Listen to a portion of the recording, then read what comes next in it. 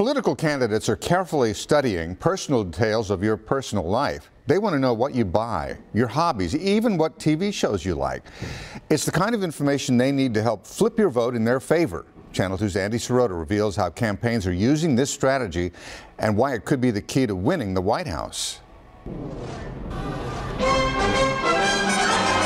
Rallies, protests, now here comes the RNC. Debates. As president of the United States. More than a year of campaigning, and the circus that has become the 2016 presidential election cycle comes down to this: swaying those coveted undecided voters. Voters like Houston area mom Kimmy Longstreet. She's married and has a one-year-old son, Easton. But Kimmy has a secret. I think there's a lot more people out there like me than will admit it, especially on camera. She's never voted in her life. That's about to change next week. Especially now that I have a little one, and I feel like his future's involved now, that it's kind of my responsibility. Tell us who you're going to vote for. I don't know yet.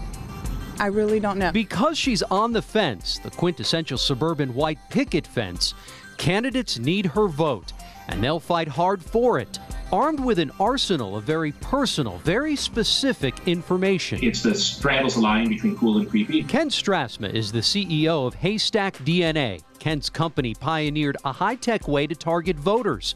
And in 2008, Ken's data gathering technique helped President Obama win the White House. In the old days, campaigns would cold call voters and bombard mailboxes with junk mail. Now, modern campaigns are digging up personal details about your life and using it to persuade switchable voters. It's called micro-targeting. They also can buy this information from these big retail houses who collect this information based upon a lot of different things. You could all make me Professor Brandon Rottinghouse knows so much about micro-targeting, he's teaching a course about it at the University of Houston. He says candidates are gathering all kinds of specifics about your daily life. Do you buy generic or brand name cereal? Do you subscribe to cable TV? Are you wealthy? Are you not wealthy?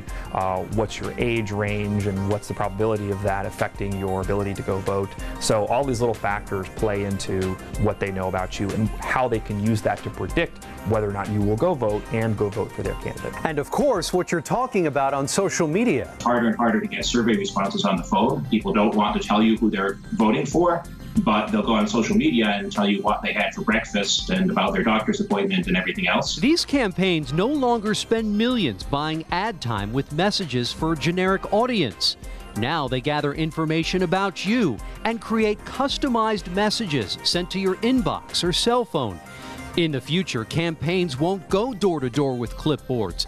They'll all have smartphones containing personal profiles, so they can cater their pitches directly to voters like Kimmy. It's a little creepy. It doesn't surprise me. If they can use that information to get their selling points across to the voter, then that's great. Andy Sirota, KPRC, Channel 2 News.